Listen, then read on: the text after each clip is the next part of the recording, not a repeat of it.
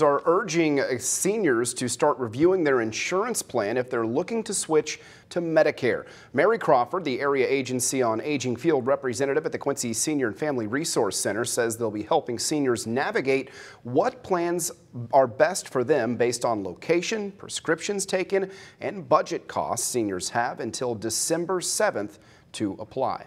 And using those moving parts, we offer the information that says, oh, well, this might be a good fit, or maybe look at this. So we're really there to talk with people about what looks like it will work the best for them.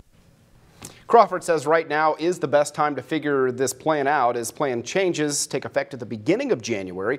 We'll have some details on how you can find help for your elderly loved ones at WGEM.com.